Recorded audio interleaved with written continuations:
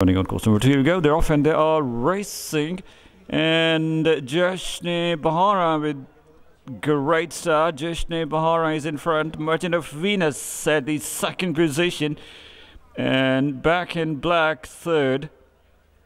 Safta Princess running at the fourth. So Jashn-e-Baharan making the early pace. Merchant of Venus at the second position.